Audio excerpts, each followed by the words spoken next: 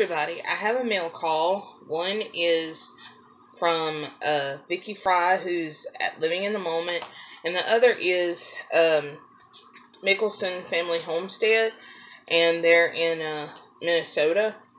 And apparently these were supposed to get here when all the other Christmas cards got here. In fact, Vicky's was sent in early November. It might have been first. We went to other states, and so they're just now getting to me because one of them has an AZ on it instead of Arkansas, so it went traveling to Arizona. You can tell it's an R, and the zip code is right.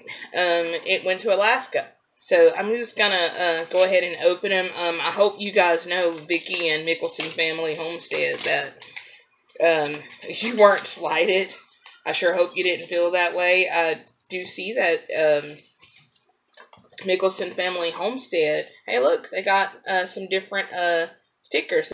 I wonder how long they, pinged around the United States before they were like, wait a minute, let's look at the zip code. Hey, look at that.